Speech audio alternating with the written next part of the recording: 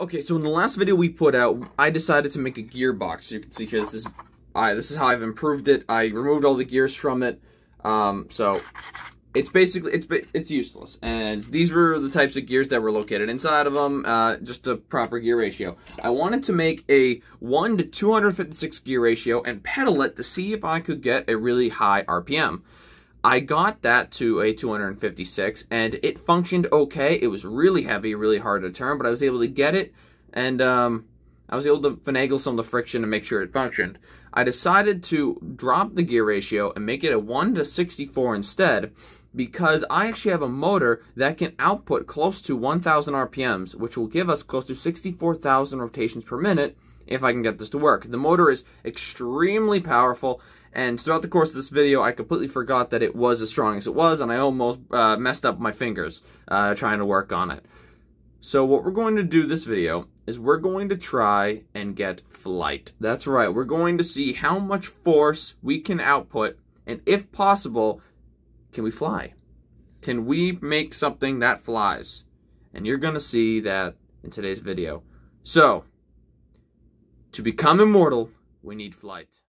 Well, I don't quite know how flight is going to help us become immortal.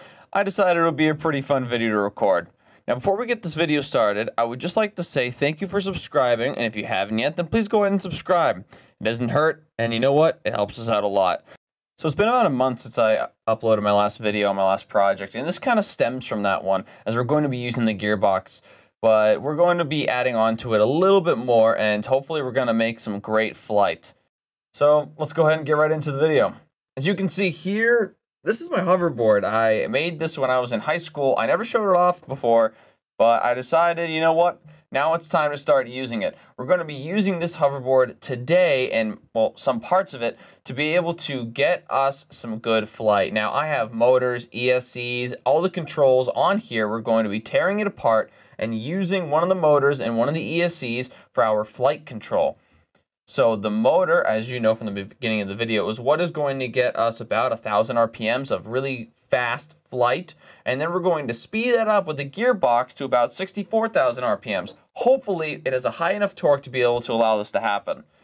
As you can see here, I'm now ripping apart that battery. And I'm going to be taking apart the ESC later in the video. And I'm going to be taking apart everything else later in the video. But we're first starting with the motor. Now, the motor is a really dense, really powerful motor. And it's all raking on this being a really high torque motor. That's basically it. If this thing does not produce enough torque, we can't get any flight, we can't get any lift. It has to overcome the friction that I kept from the gearbox. You can only take the friction down so much. It can't get to zero. I tried really hard to make it seamless, but I couldn't do it. So we have to hope that this thing can get at least 500 RPMs, so half of its power, and getting a lot of torque. Hopefully this will work. On my hoverboard, one battery functions for 2 motors, but we're actually going to have one battery for one motor, giving it more power. So there's the battery right there. We have the motor. So here's the motor. It's a pretty big one, my hand for comparison. I have a gear. Just the normal gear, so the motor will be spinning a gear, and obviously that's how we're going to have it connect to the gearbox. So I just finished it up now, and now we have the gear all set. We should be able to now create a casing, and this casing will hold this gear, it will connect to the entire gearbox, and we will have a functioning gearbox ready to go. So we're going to have to 3D print a casing, of course. I'm going to obviously be 3D printing it on the 3D printer that I always use, this guy. I don't know how to pronounce that right, but there you go. If you ever want a 3D printer, this is a great one. It's perfect for all your 3D printing usage. We're also going to need a propeller if we want to get any lift. These are the propellers I'm using. And now we're going to be moving on to the next step. We're going to have to get all the other control devices to control this motor. We're going to need the electronics on the front of this board, and I'm going to be collecting all of that. But first I'm going to grab the ESC, which is the electronic speed controller. This is what's going to allow us to control this giant thing and hopefully not blow anything up. Our electronic speed controller is rated for, I believe it's 120 amp. It's also rated for a 10S LiPo battery, which is really huge. It's giving about 37 volts of electricity, as each LiPo is 3.7 volts by themselves. So we have a 37 volt giant LiPo battery, and we have ourselves a large ESC to be able to get that energy. And I found out recently that I can actually use the battery to supply power to the side electronics without blowing anything up. So I'm very happy about that. This is the controller. Channel 3 is what it's on. Channel 3 is what controls throttle, of just the spin motion up and down. And I only need throttle because I'm going to be the controller that'll move it forward and backwards. I only need it to go up and down. Though I do need an external power supply to power this.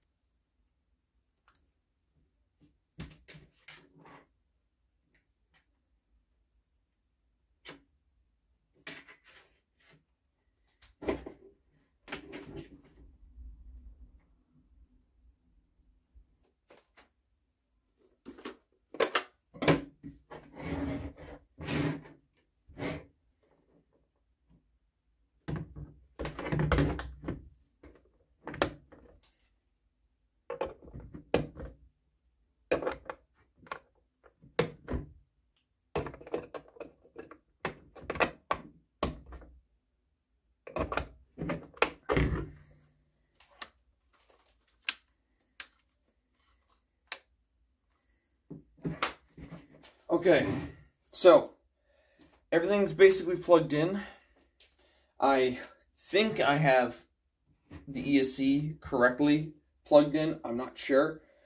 What we're going to do now is I'm going to plug in the voltage and see what happens. This motor most likely will beep, and then it won't run. If it starts running, we'll see what happens. But, yeah, we'll see. Jesus. It always makes a lot. Uh-oh.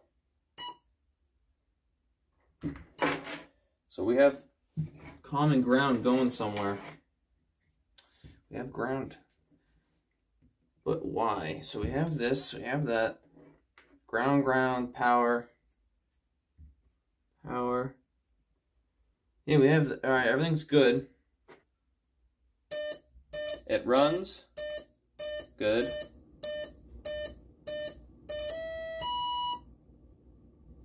Okay. Let's see if it spins.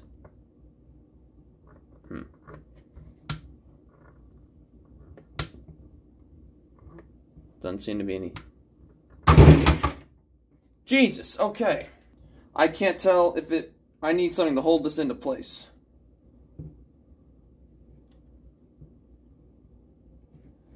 Or else it isn't spinning at all. Okay. That's fine. We need to hold this sucker in place somehow. Or else it's gonna spin willy-nilly and nothing's gonna happen. Got my finger cut up a little bit there. And some of the wires got a little mix-match, but... So the motor is wicked strong. Okay. Jesus. Okay, so we got a motor connected up to a gearbox, and the motor is extremely strong. Cut up my hand a little bit when I turn it on, but that works. That works really well. It works wicked good. In the next video that I'm going to be putting out, I'm going to make a frame to hold everything together. We will see if the motor spins the gear, and if the motor does spin the gear, and it spins it well, then what we're going to do is we're going to attach one of these propellers on there, and we're going to see how much thrust we can produce. If we can produce up to 100 pounds of thrust, then we are good to go. We're ready to make another one that equals out to 200. We'll see what happens if I provide flight. So yeah, stay tuned for part 2.